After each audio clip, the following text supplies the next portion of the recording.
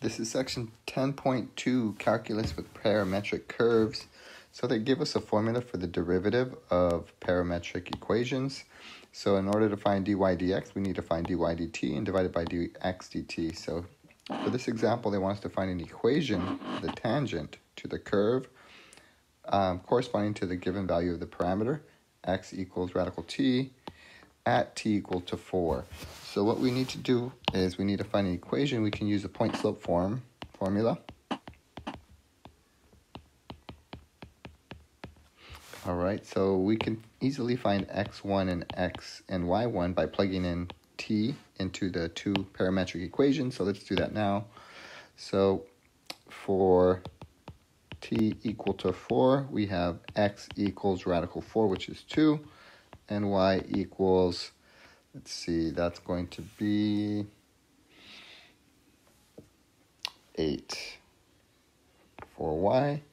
So our point is going to be 2, 8. And for the slope, well, we need to find dy dt and dx dt and divide those two in order to get the slope. So dy dt is going to be 2t minus 2. Dx dt is going to be 1/2 t to the negative 1/2. All right, and if we find the derivative, dy dx, that's going to be dy dt over dx dt. And if we plug in our 4 in for t, we're going to get 6 over 1/4, which is 24. And so that is the slope. And so our final answer will be y minus y1 equals 24 times x minus x1. So that would be the point slope form, or we can write that in the slope intercept form if we distribute to 24 and add 8, and we would get y equals 24x minus 40 as our final answer. Okay, let's look at the next example. So now they're showing us a formula for the second derivative. So the second derivative is going to be the first derivative of the first derivative divided by dx dt. So for this example, they want us to find first derivative, then the second derivative, and then they want us to determine for what values of t is the curve concave upward. So let's start with dx dt, which is 2t. Let's do dy dt, which is e to the t. So dy dx is, if you divide those two, you get e to the t over 2t. So that is going to be the first derivative. All right, now for the second derivative, dt of the derivative is divided by dx dt is how we find the second derivative. So in order to find the derivative of this, we're going to have to do the quotient rule. So the quotient rule is going to be the bottom times the derivative of the top minus the top times the derivative of the bottom, all over the bottom squared. So that is the quotient rule. I did the bottom function times the derivative of the top, that's here, minus the top function times the derivative of the bottom, that's here, over the denominator squared. All right, and we still have to divide by dx dt, which is going to be 2t, right? Yes, that is the derivative. Dx dt. All right, and now we can actually simplify this expression. We can factor out a 2 and cancel the 2 with that 4. So that's going to become 2, 2, 2. That's going to become a 4. We can actually factor out an e to the t. And so the second derivative will look like this. E to the t, t minus 1 over 4t cubed. The 4t cubed came because of the 2t squared divided by 2t. That became 4t cubed. And I just factored out the e to the t, and that's how I got t minus 1 for the other factor. All right, so we got the first derivative, we got the second derivative. Now the final part is to determine where the curve is concave upward. In order for that, we need to find where the second derivative is positive. That's how you determine when the curve is concave upward, when the second derivative is positive. So in other words, we need to determine when is this going to be greater than or equal to 0. So in order to determine that, we have to determine what the zeros are. Well, there's a 0 at 1. So what I like to do is I like to graph a number line. And then it's undefined at 0. So as you can see, if t is 0, it's undefined. So we need to put an open circle there. T cannot be 0. And if t is 1, then it's not true. If t is 1, then we're going to get 0, which is not greater than 0. I'm sorry, you're going to get, 0, which is not greater than 0. That's a false statement, so this will also be an open circle. So that's how you start this off. You determine where is the function undefined and where is the function equal to 0. And because it's greater than, then that means an open circle. Then you have 3 intervals to test. I'm going to test -1. If you plug in -1, this is always positive. This would be negative.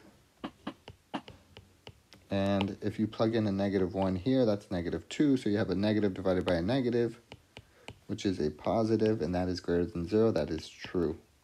So this interval is true. If you plug in a half, this will be positive, positive. This will be negative, positive.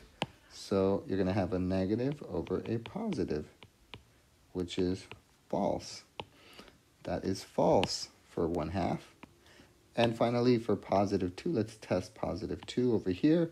If you plug in a +2, you're going to get positive, positive, positive, which is greater than 0, which is true. All right, so our function will be true for here and for here. So that means that the curve is concave upward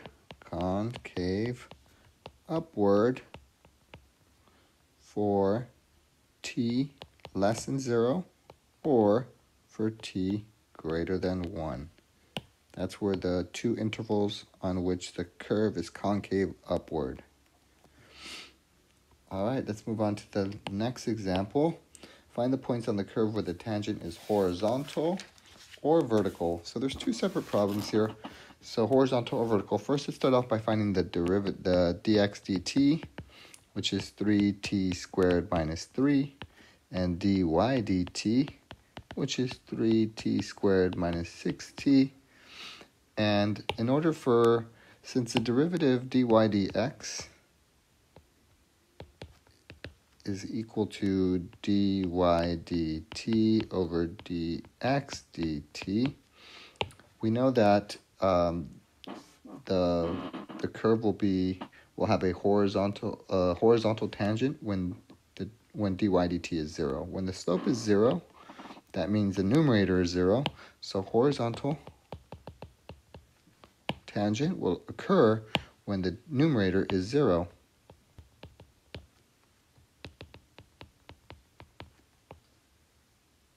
When dy dt is equal to 0, that is 3t squared minus 6t is equal to 0. We can factor out a 3t and get t minus 2. So that will happen when t is 0 and t is 2. For the vertical tangent,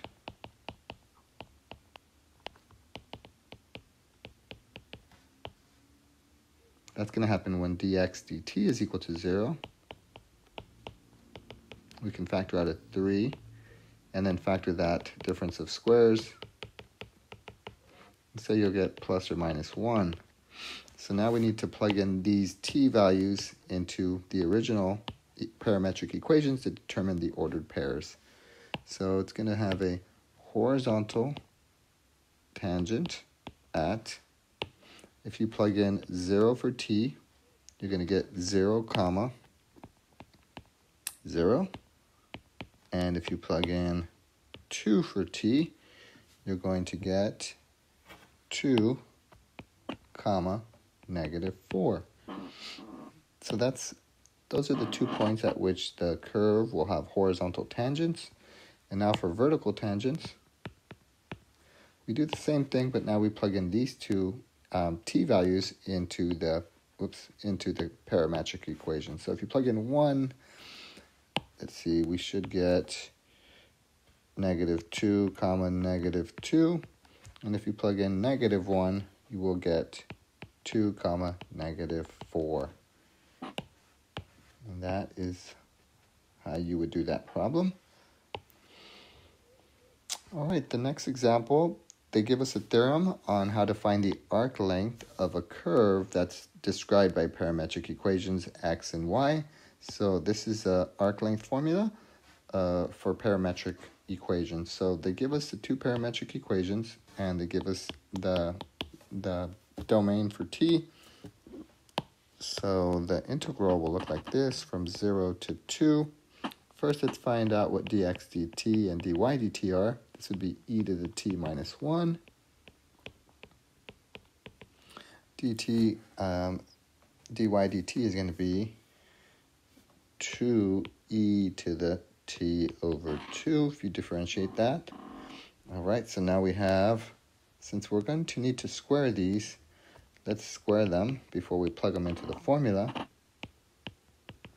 If you expand this and square it, you're going to get e to the 2t minus 2e to the t plus 1. And if you square dy dt, you're going to get 4e to the t. So now we have the integral from 0 to 2 of the square root of e to the 2t. Since we're adding these two, as you can tell, if you combine these like terms in the middle, you're going to get positive 2e to the t plus 1. So I've already added these two together. I combined these two like terms, and that's how I came up with that expression. And now this is going to be a perfect square binomial.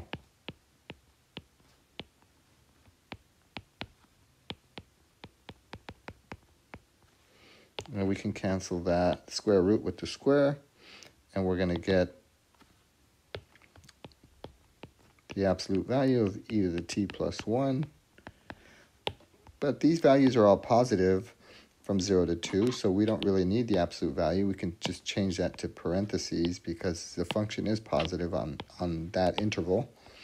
And so the antiderivative becomes e to the t plus t from 0 to 2, which is going to be et plus 2, e to the t plus 2 minus 0, e to the 0 is 1, plus 0. And so our final answer would be e to the 2 plus 1 is our final answer. That is the arc length of the curve, parametric curve. And that concludes this section.